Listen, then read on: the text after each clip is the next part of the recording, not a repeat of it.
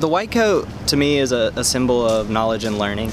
I think that's very obvious for us as students here in an educational setting, but when we move into practice, that education becomes even more important to our lives.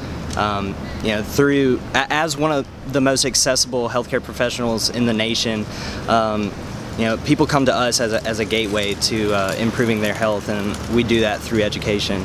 Whether we're counseling them on a new prescription or having a conversation with them that eventually ends with telling them that they need to go to the doctor, that's one of the greatest services that we can provide to them. And pharmacy is one of those professions that is changing every day. It's where you learn something new every day and you teach someone something new every day.